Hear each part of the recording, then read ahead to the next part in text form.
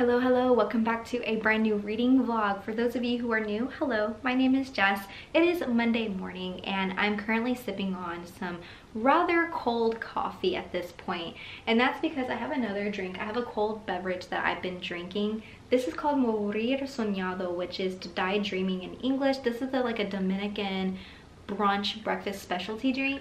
And I have been drinking it every single day. This one has evaporated milk, orange juice, and sugar. I use brown sugar, but if you want to try it, I highly advise you to use sweetened condensed milk. Mix it with like another milky beverage of your choice. I prefer Oatly. Mix it just a little bit, put some cubes or like ice cubes, and then pour your orange juice. That's like the key, is to pour your orange juice after you've done everything else. And I think it tastes like 5 times better than evaporated, but this is what I have on hand. So anyways, I have just been kind of going through emails at this point, but I wanted to kind of open this vlog a little bit earlier instead of waiting until after work time. Ow, I just hit my toe. Just because we have a lot to discuss. So it has been a couple of days since I last spoke to you guys, and I have 3 books on, well, okay, one of them I just finished, which I was supposed to read it during this vlog, but I got way too ahead of myself, and then I have 2 books that we're going to talk about. So first thing, Arsenic and Adobo by Mia P. Menezela. This is the book that I finished. I was supposed to, like I said, wait until I did this vlog, but I couldn't. I was so close to the end, you guys, and to be quite honest, I'm gonna rate this a 3. It wasn't the best. I thought this was going to be kind of like Ballet for Aunties, just really funny, very like exaggerating the plot line, and it really just wasn't. I'm not gonna lie, at quite some time, or in the middle for some time, it was very boring. Very, very boring. I just felt like it could have been a little bit shorter, and then I think the book would have been like a 4 or 5 star for me. But if you don't know what this is, we follow Lila Macapagal and her auntie. So she is back at home because her Tita Rosie's restaurant is just a failing business at this point. They're losing a lot of money, and so Lila is taking it upon herself to kind of look at the financials and figure out where they stand. However, one day a bad food critic, he's just evil man, this evil man who turns out to be her ex, comes in with his dad, and they're trying all the foods because he's going to write a bad food critique. They just automatically know it. He's a really rude guy, doesn't even leave tips, and Lila and him are kind of having like a back and forth moment at this point. And then out of nowhere, he's struggling to breathe. He goes on the floor and they have to call the ambulance, and then he's basically taken to the hospital, and unfortunately he passes away. And they're like, oh my gosh, like maybe he was a diabetic, maybe he ate something that he shouldn't have, and maybe he wasn't watching his sugar. And then it turns out he's been poisoned. And the police do an investigation on the restaurant, and they're finding arsenic and a bunch of other stuff in their rice, and it's so crazy. And Lila's just kind of dumbfounded. Honestly, her whole family is dumbfounded because they're like, we would never do such a thing, especially to someone who's constantly just rating us like really bad reviews. And we're just, we're just not like that. And of course the police department are like, well, y'all were kind of the only people like around when he passed away, and his dad who was there claims that y'all did this mess. And there's just like basically a can of worms that was opened. So this entire book, Lila is just investigating because she wants to clear her family's name, especially her, because the police are just like eyeing her as the main culprit with a lot of motive. And so she puts on her detective hat and she starts kind of interviewing other restaurants that he's just left really bad critiques. Basically people who would have it out against him would have a motive. And so this whole book, she's just interviewing a lot of people, but then we also get to see other people who she's really close with, such as her best friend Adina, Dina's boss named Kevin, who kind of runs like a coffee bakery shop right next door, and we just get to encounter a lot of her family. So it's just, that part was really nice. I really liked all of the family parts, especially her aunties. Honestly, if it wasn't for her aunties and their personalities, this book would just be so boring. The middle part was already boring to me, but I feel like it would have just been like a 2 or a 1 rating if they weren't in it, if I'm being really honest with you guys. But so yeah, so basically she's just going undercover, and I have to admit, the beginning of this book I loved. It pulled me in. It was just like Dally for Aunties. We had a lot of witty banter. We have a very stubborn but proud main character. And then I loved the ending because all of the answers, you know, basically the puzzle was being put together. We had a lot of aha moments, and I really found that quite stunning, which is why I didn't film the ending, or like I just didn't film at all with this, because it just happened so quickly and I was like, oh my gosh, like I just finished the book and I have to talk about it. And yeah, I just wasn't expecting it. But I'm gonna rate this a 3.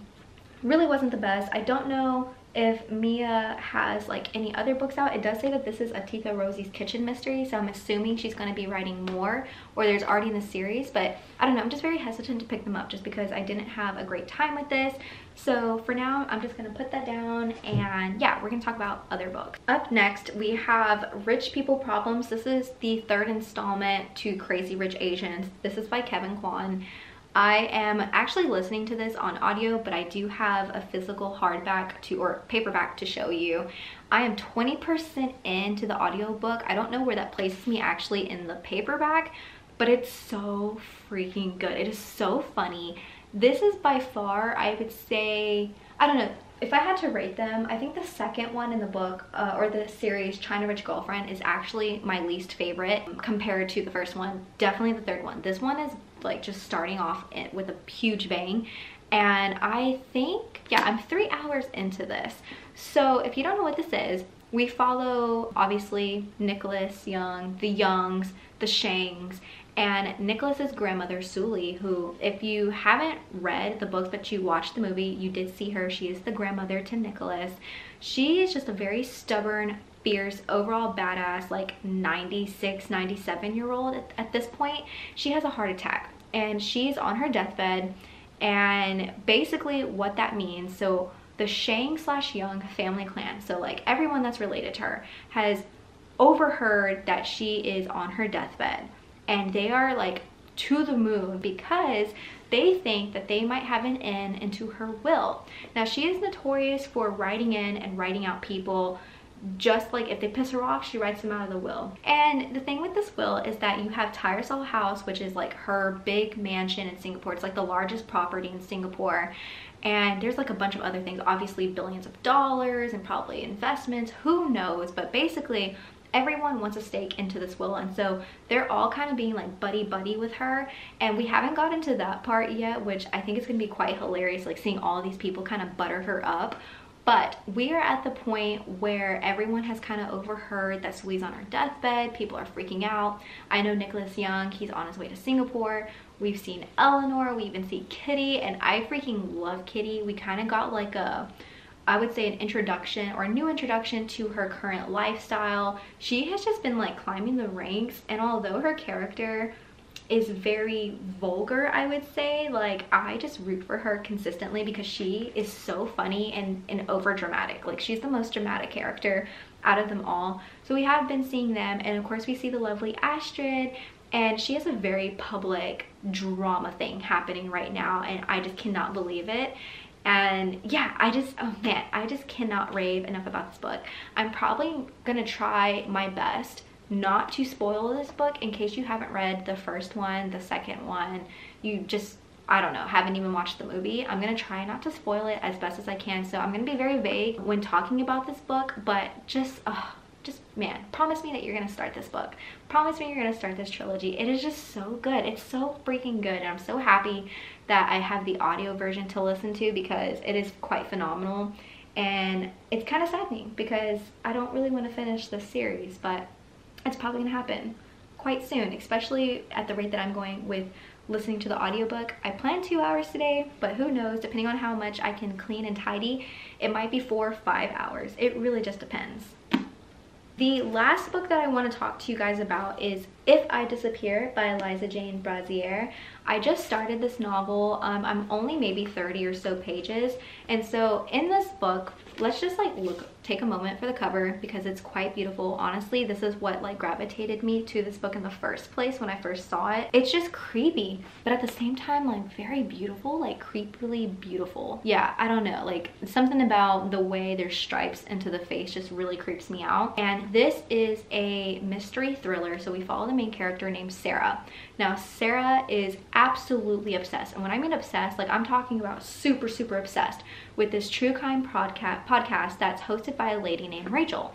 Now, you know, just like with any true crime podcast, you know, she just dives into stories about missing person cases, and Sarah's enamored with all these cases to the point where we're starting to get to know her as a person, and it seems like when she becomes obsessed with something, she drops everything else in her life. So she quit her job, or she didn't quit, she lost her job because she didn't go in because she just wanted to listen to the podcast. She is very lazy in other aspects in her life, and all she wants to do is just listen to this podcast. And so basically we just find out, right, she's just super obsessed, and then there's a point where she's expecting another episode, but no episode comes, right? And she's like, okay, that's kind of weird, maybe like Rachel's taking a break. And then the next week occurs and nothing, and then the next week nothing. And so she's like, wait, maybe Rachel disappeared. Maybe when she's, you know, kind of doing research for these episodes, maybe she ran into someone that wasn't necessarily a nice person, and maybe she's like trapped, and maybe she's, you know, taken hostage, or she's a prisoner. And I'm gonna take it upon myself to investigate, and I'm gonna put on my Rachel detective hat and be just like her, and then find her, and then she's gonna love me. And yeah, that's just how she thinks, right? And so it's just overall batshit crazy. However, there is something definitely off. Like, it's weird that Rachel hasn't been on her podcast for quite some time, and it's not just that. Sarah does notice that her entire just social media life has gone stagnant, when usually she's a very popular, very active on all types of social media such as Instagram, Facebook, etc, etc. And so that is kind of weird that for the past like however many weeks she's been just basically dead to her social media presence. So yeah, well, definitely something is brewing, something crazy has happened. Rachel, man, she basically aired it out, like where she grew up, where she was raised, in some place called like, well, it's near Happy Camp, California. And she was raised on a ranch with her parents. And so Sarah's like, oh, I'm gonna go there. I'm going to interview people around there, and I'm gonna find her. I'm gonna find Sarah. And so she goes, and she ends up in Happy Camp because she kind of got lost. No cell service. It's in the mountains, you guys. And she goes to this like coffee restaurant-esque place. And this is kind of where you get to know more about Sarah's personality, to where she's just like thinking, like it feels like 1,500 miles per hour, and she's constantly thinking of conversations in the future and how she would respond, how she would react. So she goes there, right, and she's like, oh, maybe I should ask for directions, but I don't want to like let people know that I'm on the trail. And so I'm really not going to ask for directions, but I'm going to just pretend that I'm in the area, that I heard about this ranch like on social media, and that there's horseback riding, and I want to go. And so she talks to the waitress, and she's like, hey, I heard about a ranch that has like horseback riding, and that sounds so cool, like can you pinpoint me, like it says that it's like nearby. And the waitress is like, oh, we don't have that, like you would have to go like 3 hours out to the next town, like Eureka is what it's called. And inside Sarah's head, she's like, she's lying, maybe she's a suspect. I don't really like this waitress, like she's coming off weird, like the vibes are just iffy, and maybe she has a vendetta against Rachel, like who knows. And so she keeps like kind of like jabbing the lady with like, oh, are you sure, like I heard about this place, and it's like a very vacation-esque place, and are you sure, like it said it's like near Happy Camp. And the lady's like, no, we don't have anything like that, so yeah, skedaddle. And so Sarah's like, you know what, I'm just gonna find this place by myself. So she goes, and she obviously finds the ranch. We meet Rachel's mother, who's this like hard ass, like literally something is off about her. I don't know what, but there's gonna be something. And the ranch is not the picturesque ranch that you see on social media. It's very run down. And what's weird is that Sarah was like, oh, I'm looking for work, I heard you had work. And the girl was like, or the mom was like, well, where did you hear this? She's like, oh, just from abouts. And I'm very capable. And without a resume, without interviewing, without anything, the lady's like, okay, come with me, I'm gonna show you the ranch, which that's a red flag. And then they show her to her like living quarters. That's a huge red flag. It is so disgusting. She smells rat crap or rat feces. There's so much dust. things are not working, the stove doesn't work, or like the heater fireplace doesn't work. It's just creepy, you guys, so creepy. And so that's where I am. I know that was kind of long-winded, but man, I don't know what it is about mystery thriller. It just gets to me, and so that's where I am. And if I disappear, I do have a goal to read at least 2 hours of this today, so I'll probably read that in the evening time. But that, my guys, is basically everything that I am going to be doing today. Hello, welcome. Okay, it is about to be 1 p.m., which means it's my lunch break. I've only just been working. I am basically just talking to you while standing up because I'm trying to stretch. I was just in a really hunched position while working. Like I was like this, or at least I felt like this. Like that is just so bad for your back and just like overall health and demeanor. And so I'm just taking this time. Oh my gosh, did y'all hear that? I'm just taking this time to kind of stretch out my limbs. But I wanted to show you as well my little outfit that I have on today. So these are actually shorts. Can you see? Yes, these are actually shorts. So I went to TJ Maxx yesterday. I did a whole shopping spree. I got so many pieces, you guys. I got like 8 or 9 different types of outfits. I got a dress. Most of it I just got tops, and then this was actually a set. So this is 94% polyester, very comfy. It feels like I'm wearing a blanket. I have some shorts that have a little bow on the front, and then this is just a long gray sweater, and I don't know the brand, but this was in the women's section. This is a small. And then on my feet I have, what is this? Ray Dunn pink slippers. They're so fuzzy, and then on the inside they say be and then kind. This is the look for today's cozy vibes. For now, I'm actually gonna go downstairs. I need to put up my laundry for sure, and then start some sheets in the washer. I did start my dishwasher, so that's good to go for today. And then I'm gonna drink some pre-workout, get into like a little treadmill get up, and start listening to Crazy Rich Asians, the trilogy. Yeah, I just wanted to do a little update for you guys. Oh my gosh, I'm looking at myself in the viewfinder and I'm just loving this sweater so much. I love the color gray. I love, it just like makes my heart happy. Anyways, I'm gonna go downstairs with you guys. We're gonna put up some laundry. Well, actually I just need to fold, do all that stuff, and then get pre-workout in our system so we can be healthy.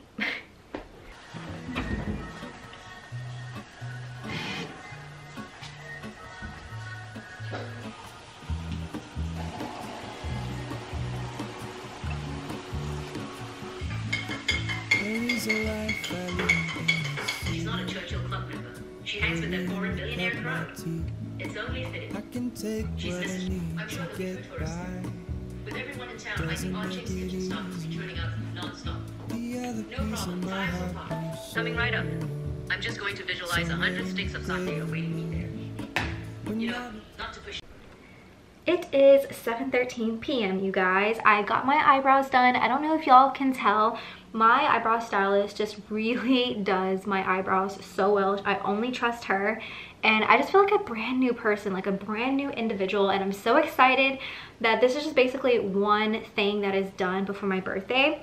I also made some chicken nuggets. I know this is kind of weird that I'm only eating them by themselves, but I'm basically like in the mood to just like nitpick in my pantry and fridge and just like gorge on anything that I want to. So quite honestly, I'm thinking of making green beans after this and just eating green beans or like some fruit. I really don't know. Don't judge me. I'm just like one of those people sometimes where I focus on just one food at one time and then I just like go down an assembly line. It's so weird. But yeah, I'm gonna eat this and kind of just watch something on YouTube. I'm kind of in the middle actually of Books and Lala, still reading the lowest rated books. I had to pause my journey with this while working and stuff like that, so now I'm able to pick it back up. But before I do that, I do have a reading update. So I have been reading Rich People Problems pretty much for a long time, like 3 hours worth. Pretty much I read during my treadmill workout an hour, and I've been doing about 2 hours of just continuous audio. So I'm 6 hours and 5 minutes in. I still have a little under 10 hours left to go, so I'm 38% done. and the book is just going by so quickly. But like, I can't believe this is the last installment. Like, I know we have Sex and Vanity by Kevin Kwan, which is kind of in the same world. I just want more like in-depth depictions of some of our characters, such as Kitty. We got to see a little bit of Oliver, which if you don't know who Oliver is, he's just like an absolute doll. He's a gem. He's an antiquities dealer, and basically he can get anything that the aunties ever desire, and he's just really comical and like just, oh my god, I just love him. So we got to see him with Kitty, my other fave person, and she basically remodeled her house, and so she's showcasing it to a lot of people in society just to kind of make a name for herself, because Kitty has had like a struggling background in order to get where she is now, and she's just basically trying to leave the past in the past and showcase herself as this like new individual with billions of dollars basically behind her name. So we got to see Kitty. There are some developments in regards to Sue Lee. So she's having, I don't know if they're visions slash memories. I think they're mostly like made up of like a dream with a memory coming through, if that makes sense. And I'm not really understanding what's going on. I like, as a reader, I think at this point we're still kind of like trying to figure out what's happening.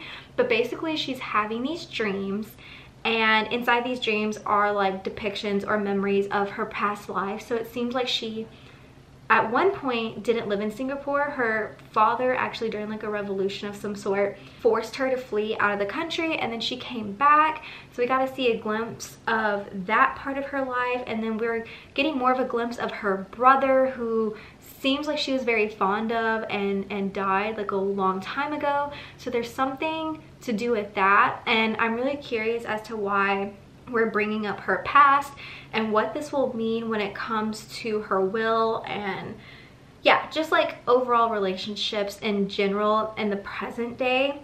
So that's happening. We are getting a lot of developments in regards to Astrid and her like very public drama, and I feel like at this point, like for her, like I'm like overjoyed with what's been going on, but of course her family isn't. And so we just get to see a lot of hatred coming from these aunties, and they're just so flabbergasted that like Astrid, out of all individuals in the family, is in the limelight right now.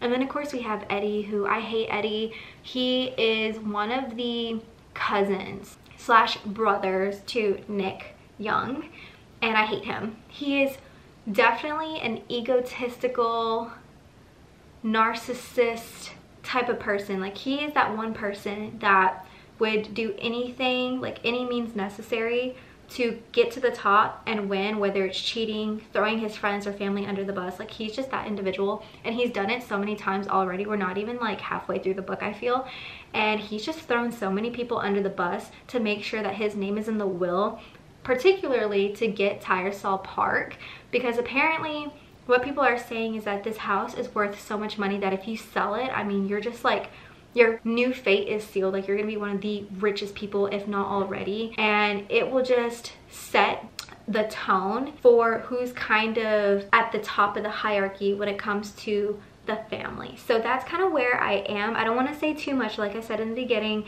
because this is the third book of the series. I really don't want to give any spoilers, but just know I'm having a thrill of a ride with this book. It just makes me so happy. The fact that I've already read 6 hours worth, or listened to 6 hours worth of the audio, and I have like 9 hours left, I just have a feeling that if I continue, well, I'm probably not going to continue it tonight, because I do want to read If I Disappear. I have yet to touch this at all today. So my goal is to finish eating, and then I can't remember who, but one of my people that I'm like sub to did a reading sprint yesterday, and I'm the type of person, like, I personally don't mind watching sprints that have already occurred, so they're not technically live, just to kind of get in the spirit and the flow. So I might put on a reading sprint for this and just do like 2 hours worth. We'll see. I'm trying to get to bed by 10 p.m. so I definitely think I have 2 hours in me to do this and eat at the same time, but we'll see. But yeah, I just wanted to update you where I am with rich people problems, and yeah.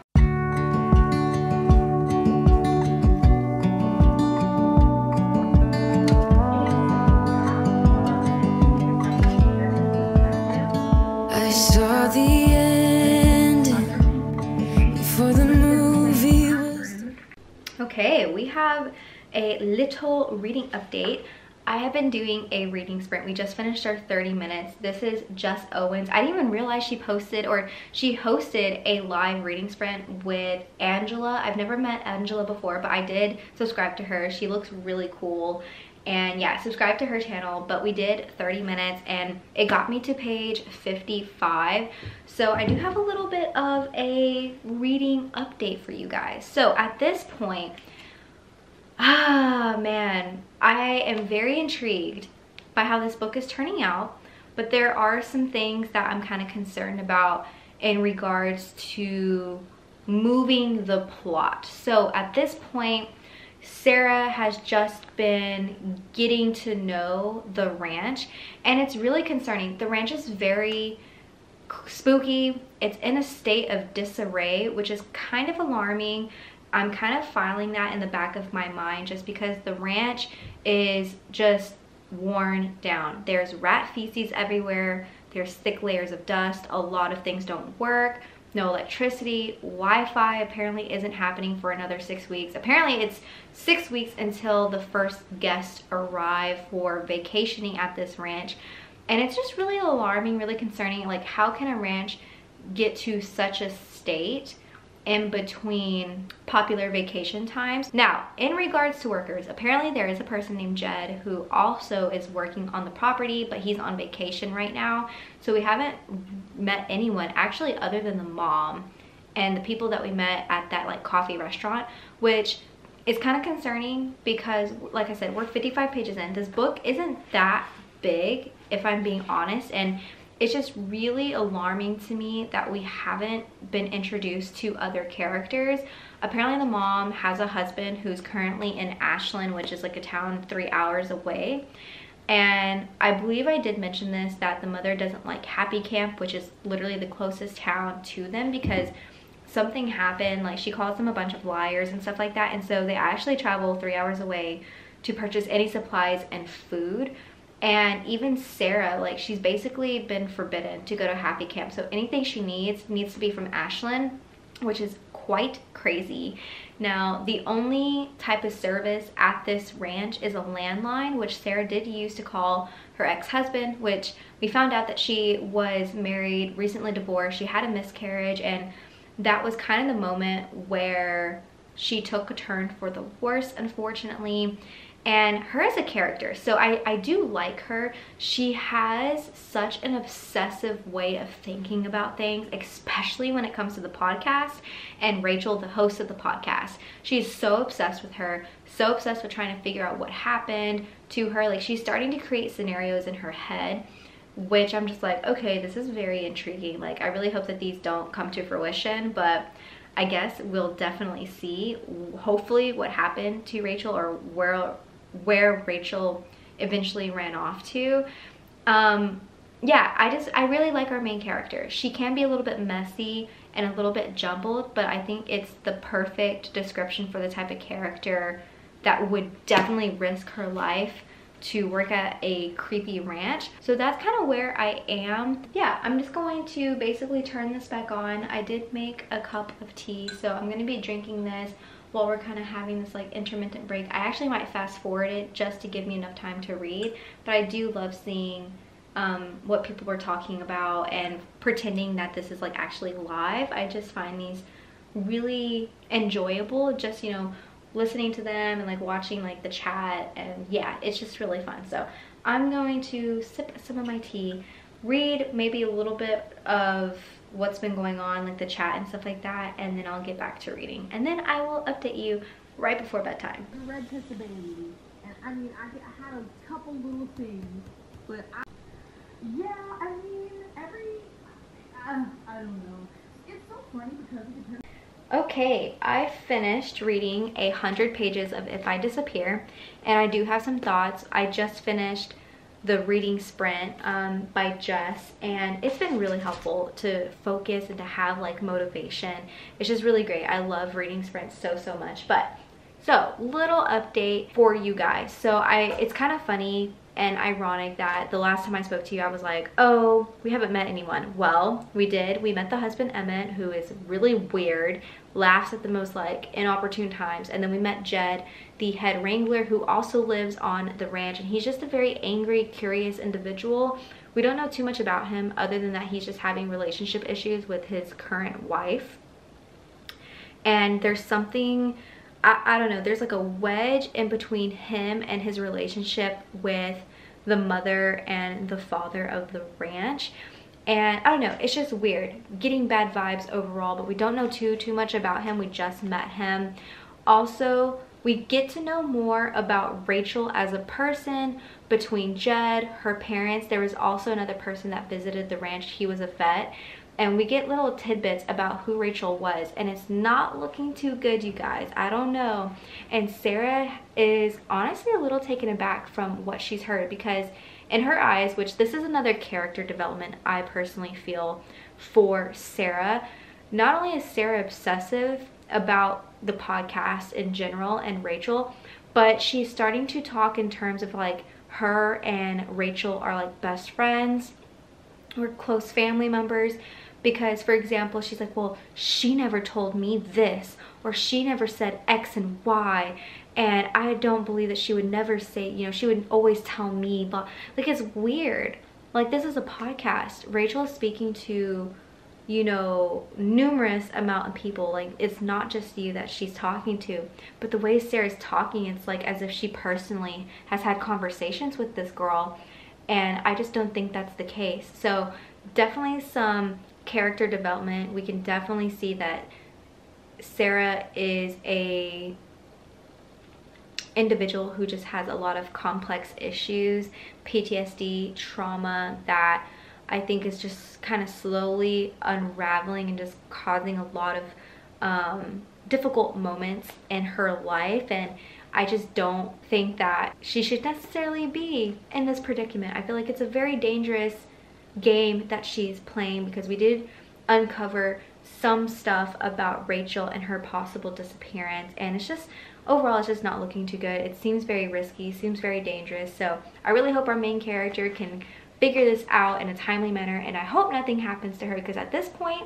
we're 100 pages in and I don't feel like any negative consequences have occurred. There hasn't really been a lot of plot development. It's been a lot of character development at this point, and a lot of world building, or like ranch building, because it's not even like a world. To be honest, right where I ended was the first time we came off of the off of the ranch, and that's kind of interesting because for several chapters up until now, she's been like, oh, I'm going to go to Happy Camp, I'm gonna go to town, I'm gonna go in town, I'm gonna interview people, I'm gonna talk to people, and it's 100 pages and she's just now leaving the ranch. And I'm like, okay, this is interesting, this is kind of weird, this is kind of alarming as the plot develops. I mean, this book is only 280 something pages, I think. No, it's 293 pages, so we don't really have that long to go. I mean, let's be real, I'm halfway through this book.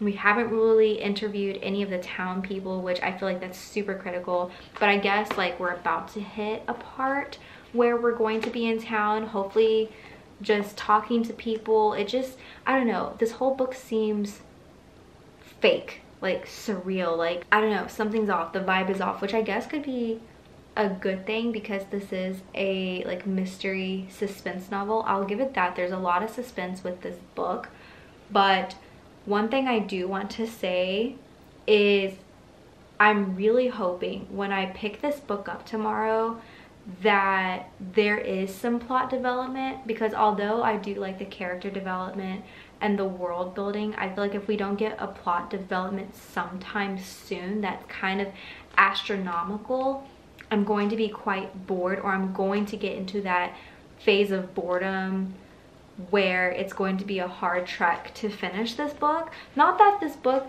isn't great, or not great, I don't want to say great because it's not like spectacular, but I can just definitely see this book, if it doesn't do something in the middle plot-wise, I'm going to be a little bored. Just putting that out there. I'm just kind of forewarning you guys that that's kind of the vibe that I'm getting, the feelings that I'm getting so far reading 100 pages. I will see you tomorrow. Sleep tight. Hello, it has been a few days since I last spoke to you guys. I'm currently recouping from a very long birthday weekend that was so much fun, but I am lacking energy, and I pulled a muscle somewhere like in my armpit area, and so this arm is just like in a lot of pain, and I don't really know what to do other than just like kind of rest it and use my dominant hand. Previously I didn't film any reading updates for you guys, but I promise I did read. As you guys know, I read If I Disappear by Eliza Jane Brazier, and then I finished Rich People Problems by Kevin Kwan. This is book 3 in the Crazy Rich Asians series. Now, rated this a 3, rated this a 2. Not impressed, but we're gonna start with Rich People Problems. So I rated this a 3 primarily because the first half of the book I feel like could have been condensed. We had this huge ordeal between Soo-yi, the grandmother who's on her deathbed, and Nick Young, who we just know and love, and there's just like a huge drama thing about Soo-yi not wanting to see him and not wanting to talk to him, and that wasn't really the case, and Nick's kind of just like very meh about it until like the very ending.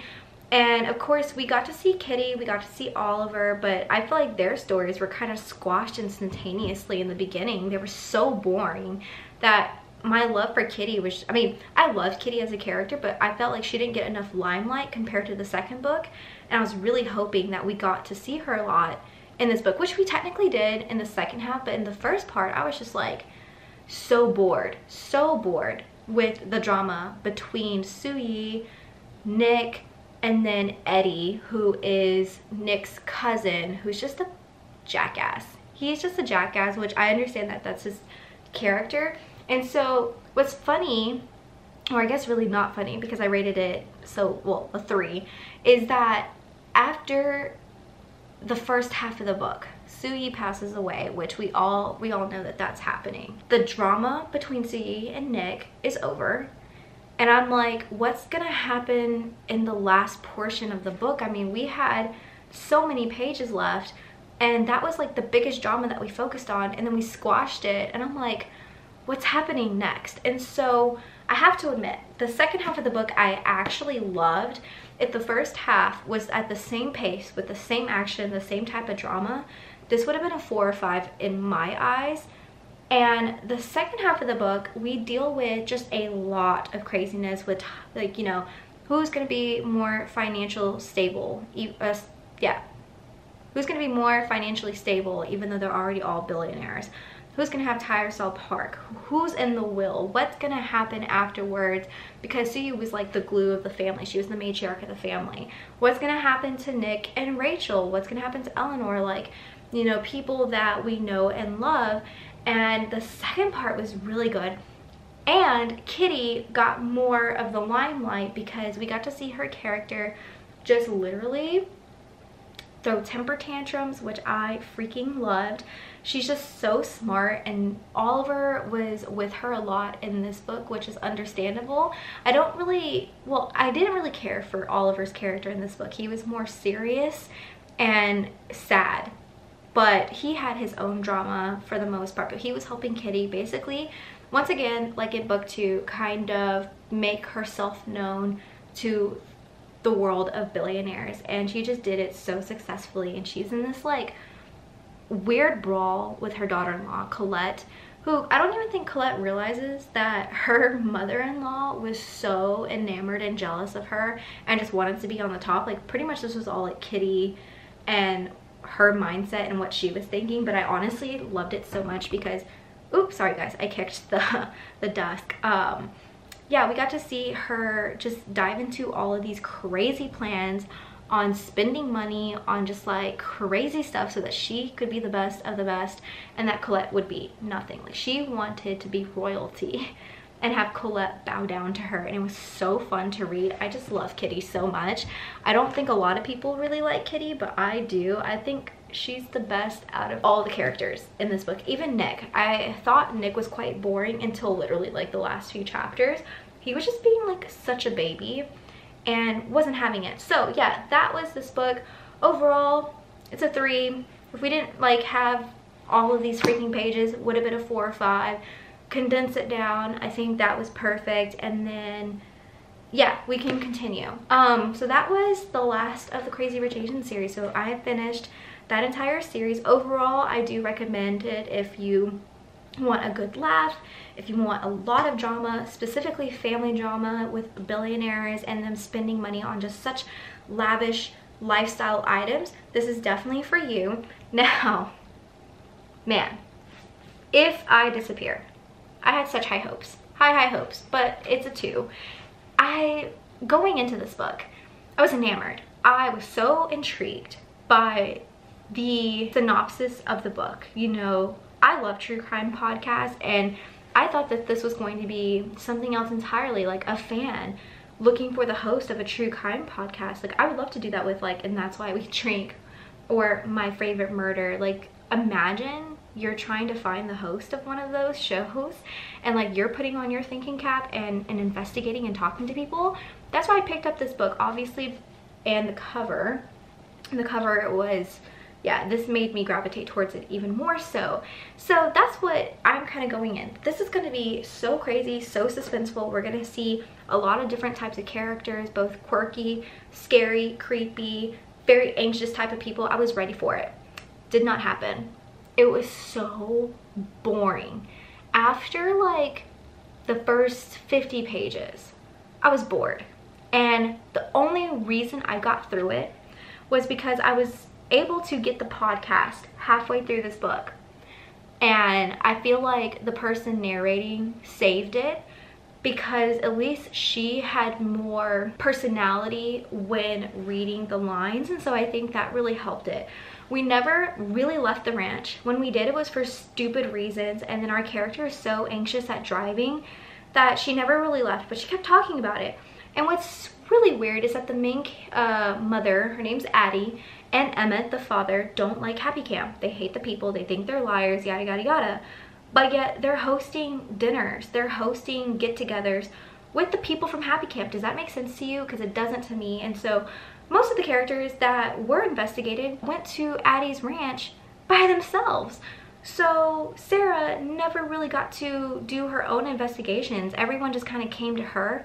And I guess it makes sense because she is such a nervous and anxious character, and she's trying to be like this big bad true crime podcast like personality, and it just wasn't happening.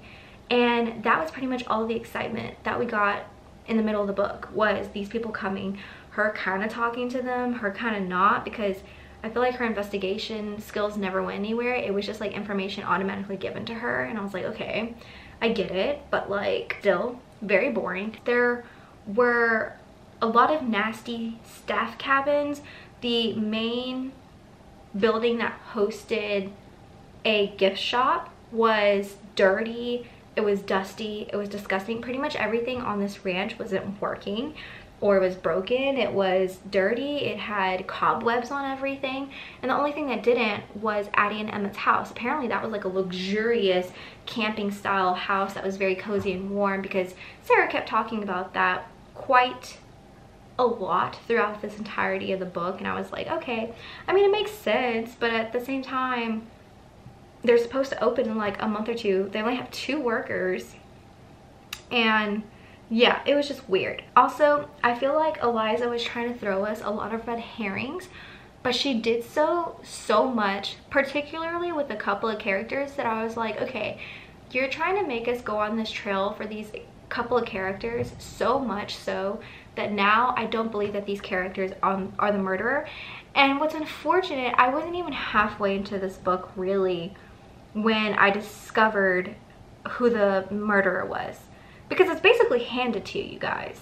It's so obvious who the murderer is, and I just had high hopes that I was wrong. I really was hoping that when I was towards the end of the book that there was going to be a huge plot twist and it was going to be one of the characters that I least expected. That was not the case. There was kind of a plot twist, but I was like, this is false. This isn't working out for me. This doesn't make sense. We barely focused on this character. And yeah, that's all I'm gonna say. It just was boring and bland majority of the time. Sarah, very anxious type of person. I did like her character. Like, she wasn't overly annoying for me, because I have to admit, sometimes in like thriller suspense novels, when we have a main character that is going through a lot of struggles and they have depression, they have anxiety, it's really hard for me as a reader to read through. And she did, like, Sarah did have some of those personality traits and struggles happening in her life, but she wasn't constantly talking about it, and so therefore I was a bit okay with having kind of her POV, and it was fine. Other than that, yeah, everything was just boring, everything was bland. I can't even in fact remember some of the characters' names, especially people who were from Happy Camp. Can't remember, and honestly I don't really care. And as far as Jed, who was the only other rancher, he was like a horseman. Like, he was supposed to be the one riding the horses and like tiring them out and taking care of them, and Addie didn't let him. I really don't know what his job was on the ranch except for drinking. Just drinking. He was a huge alcoholic, barely could talk, had a weird relationship with Sarah, which I did not like. It was just like forced because they were, I guess you can consider it close proximity, even though he was married, because they were on the ranch and they're like pretty much the only two young couples, and it was just bound to happen. But I did not like it, I did not care for it, and I don't think it really moved the plot other than making him seem like a very disgusting individual who just sleeps around a lot, because it is known that he sleeps around with people in town, and I'm like, it's like 5 people in this town. Like, let's be real. Like, why is this character existing? And we kind of get to see it at the very ending, but I'm just like, I don't know. I'm gonna stop talking about it. Clearly you can tell that this was a 2 for me, and I don't recommend it. So these were the books that I read. Now we can get on to the fun stuff. Hello, this is Editing Jess. I just finished editing majority of this video, and I realized I did not film an outro, so I am doing so now. I hope you enjoyed this video. If you did, don't forget to give this a thumbs up. It really helps my channel. Don't forget to subscribe, and as always, I will have all of my other social medias linked down below, and as always, I will see you in my next video. Bye guys.